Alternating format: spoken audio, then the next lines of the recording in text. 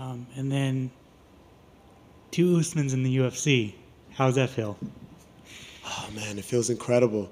I'm just trying to write my own path. You know, my brother's already did what he's already did more than I could ever even dream of. You know, in this sport. You know, so I'm just blazing my own path. I'm just taking it a day at a time and blazing my own path. But he know I got that power, so I know he gonna talk stuff. But yeah, he won his in the second round too, didn't he? On the Ultimate Fighter show, and he submitted the guy, but I knocked my guy out. So I got just like in when we wrestled in high school, he got third in state and I got second in state. So I did it a little bit better than him. So I'm gonna rub it in.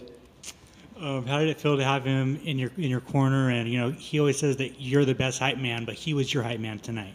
Oh man, it felt incredible, and I surprised him because during the Ultimate Fighter when he fought, the same entrance music I came out to is what he did. So I knew when he heard that, he looked at me and we made eye contact. I was like, it's time. And then we started bopping and dancing, and it was like, let's just go have some fun, man, and do what we were put on this earth to do.